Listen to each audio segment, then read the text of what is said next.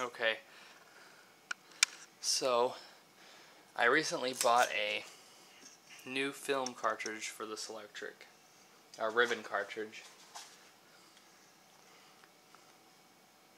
correctable, and I followed all of the steps when I bought this. I followed all the steps to install it using this original manual I found online, changing your IBM Selectric ribbon for the Model 71, which this one is. So I tried to put it in the diagram in this manual. Let me move my camera back. So in this manual here, the ribbon goes through this way. So it goes through, first you put it around the tension post right there, then go through the guide, and then it comes on the inside of that metal post there, the first metal post, and then it goes on the outside of the second metal post right there. Yeah, the printout's not very, it's a black and white printer that I have, so you can't see it as well, but then the ribbon goes through these rollers and then comes back around to the spool. I tried that twice, and I broke one of the cartridges that I had for it doing that, trying to install it in the correct IBM way.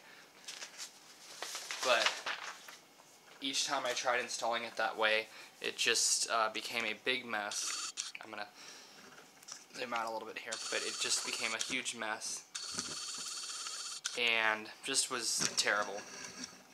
I'll show you what happened. But this is what happened. This is actually from the ribbon that's in there now, so I lost a lot off of that. But the one thing that I was having trouble with also was removing these ribbons. So this side I was having trouble getting that off of the spool guide spindle. But actually, which I'm not going to do it now, but you're just supposed to turn clockwise, and then it comes off. But I'm not going to mess with it now since it's working right now. But when I tried putting it in this way, you know, past the guide, and then inside of that post, and then outside of this post here, and then through these rollers, I tried doing that, and the ribbon in here would just keep spooling out of the rollers here, between the rollers, but just unspool itself as I typed. And I thought, did I mess something up with the typewriter when I was pulling this out? Because I pulled this pretty forcefully. The other ribbon that I had, I pulled it out this one also, and this ribbon I got a refund for because I thought it was defective because it wasn't typing very well, which it is old too. You can see up on my page there, it wasn't typing all the way at first, so part of it may have been defective, but so I just thought, you know what, this is ridiculous. I'm just gonna try and put this in the way that the way that it was in there when I got the typewriter, the way that the previous owner had it in. So I just went, this is not the proper way, but it's the only way I could get it to work. Let's see, I don't know if it's showing up in the camera there.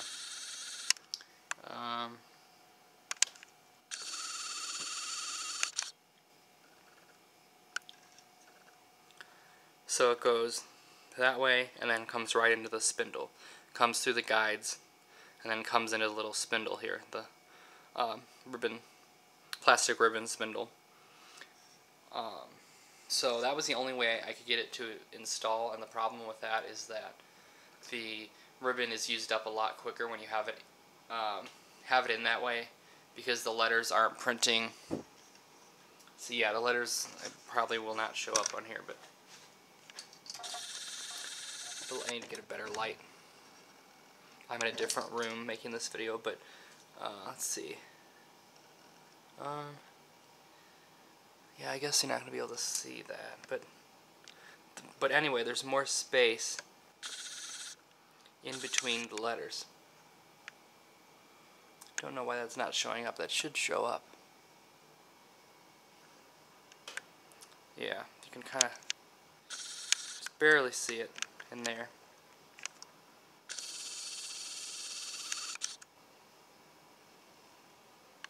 But there's more space between the letters when you're typing them. I'll have to show an example of that. Let me take my camera off the tripod because I want to show what it's doing. Okay, so let's see if I can get this in here. Let's see if I can get this. Okay.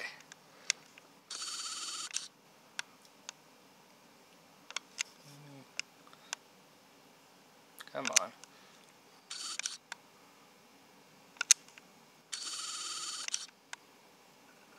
Okay, so this is what it's doing. See how there's more space in between each letter? Installing the ribbon this way causes the ribbon to be used up a lot quicker, and that's because it's not going through these rollers. These rollers aren't controlling the amount, but each time I try putting it through there in the correct way, I can't get the machine to work. So it just doesn't wind up inside of here. So I don't know if right now it's winding up. And also another tip I found, a lot of these spools that I've seen, the ribbon is just barely attached when you get it to this spindle, to the clear spindle. I don't know if that's the correct term, but it's just barely attached to the spindle and the ribbon's just kind of hanging there. But if your ribbon comes detached from the spindle, what you can do to fix that problem is you can just put some tape in there. Like, you can kind of see where I did it, but I just taped the ribbon back onto the spindle. You just have to make sure it's going in the same direction on each side. Yeah, so you just have to make sure it's going on in the correct direction. But I'm glad I got this working again. I was worried that I messed something up, and I'm kind of disappointed I can't get in the correct way, but I'm actually buying some old stock ribbon from eBay. This is the correctable type, as you saw in from the box. This is the correctable. I guess I didn't show this side actually.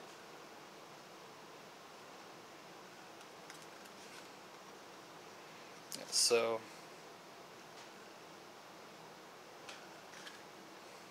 this is what it says.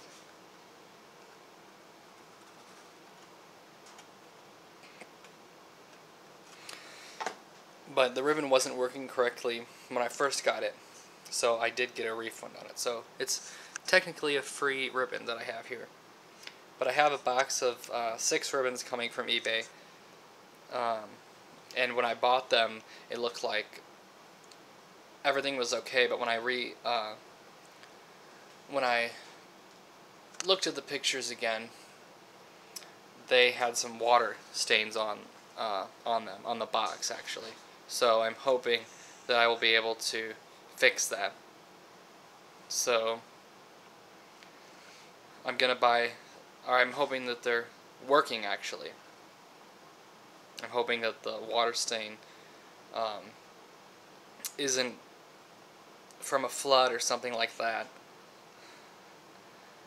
And I just want them to work because they're kind of expensive. The ribbons are a lot more expensive actually I may have mentioned that already, but they're more expensive for the Selectric 1 than the Selectric 2, at least on eBay, because IBM doesn't make these anymore. I think IBM should go back into the business of ribbons. I know it may not make sense, but because not many people have typewriters anymore, but IBM made very good quality. And for people who are still using these typewriters, you know, IBM seem like they made the best ribbons. And also the General Ribbon Company has some good ones.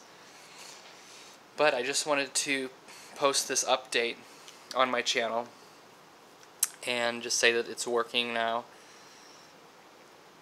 the best that it can. I'm not going to try to put... That's actually why I bought more ribbons, because I'm not going to try to put it on the correct way now. I'm not going to put it on and